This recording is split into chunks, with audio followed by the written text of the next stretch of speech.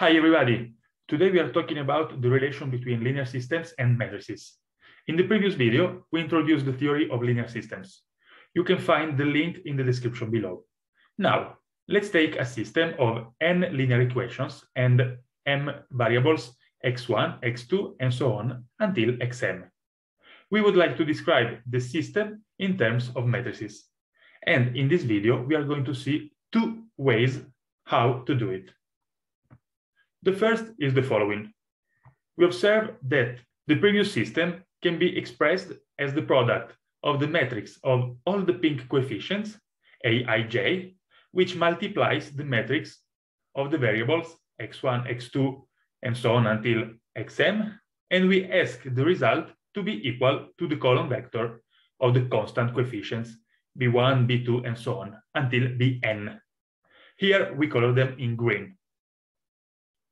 The first is a n times m matrix.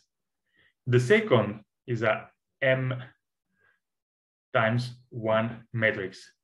Then, of course, the result will be a n times 1 matrix.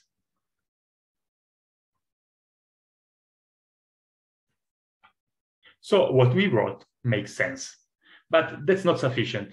Let's verify that if we multiply the first two matrices, we really obtain the equations of our system. So the first pink row times the blue column gives the equation a11 x1 plus a12 x2 and so on until a1m xm equal to b1. Let's go on. We have the same for the second line. a21 x1 plus a22 x2 and so on until a2m xm equal to b2. Now we do a big jump until the last column, and we obtain an1 x1 plus an2 x2 and so on until anm xm, which is equal to bn. And it's exactly the last equation of our system. Let's summarize. We call A the matrix whose entries are given by the coefficients aij. Small m the matrix of the m variables. And finally, we call small b the matrix of the constant green terms from BA to BN. Then the previous equality between matrices can be written as AX equal to B. And this, from now on, will often denote a linear system. Alternatively, if we want to use an even shorter notation, then we can summarize all the data in a single matrix, which we will call the augmented matrix of the system, or simply the augmented matrix. To the left, we write the pink coefficients aij. To the right, we write the green constant terms, b1, b2, and so on. The vertical line between the pink coefficients and the green ones is not really necessary, but it helps us remember that the origin of the left and right sides is a bit different. In some sense, to the left of the vertical line, we find the left-hand side of the equations of the system, while to the right of the vertical line, we find the right-hand side of the equations of the system. We are now showing how to reconstruct a system once we know the augmented matrix. But before we proceed, let me remind you that this particular example will be discussed and solved in the next video, where the importance of using matrices in order to solve a linear system will then be extremely clear.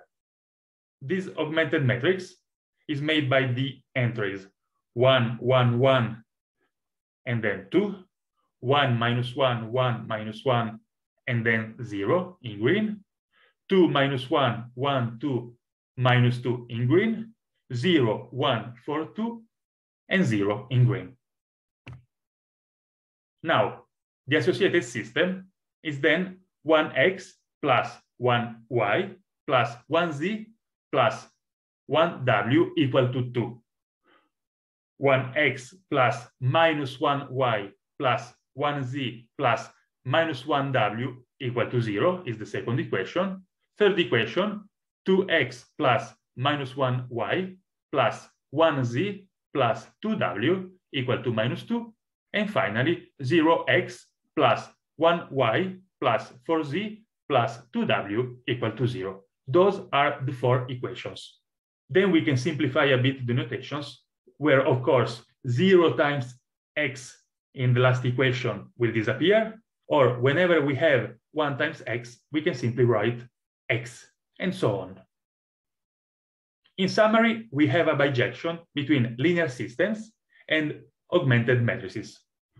For this reason, we can transport the 3 operations on the equations of a system that we studied in the previous video to the rows of a matrix. Remember, those 3 operations are not affecting the solution of the system. Let's see them. Interchange into rows. Again, this is the easiest of the 3 operations. However, just notice that the 2 matrices now are very different matrices, but the associated systems will have the same set of solutions. The second says that if we multiply a row, the whole of it, for a scalar alpha different from 0, again, this will not affect the set of the solutions of the system. Here, we are multiplying the second one by alpha, which we are assuming to be non-zero. The last property is the most complicated. We replace one row with the sum of itself plus a multiple of the second one. Here, for example, we replace the first row with the sum of the first row plus alpha times the second one. This is why we have 2 plus alpha times 1, then 3 plus alpha times minus 1, and on the right side of the vertical line, minus 1 plus alpha times 7. In summary, first row plus alpha times second row. I hope you remember the augmented matrix with 4 lines and 5 columns that we saw a couple of minutes ago, because this is what we are going to study in the next video. So that's it for today, but stay tuned. I'll see you in the next video. Thank you very much for watching. Please don't forget to like, comment, and subscribe. Thank you very much again. Bye.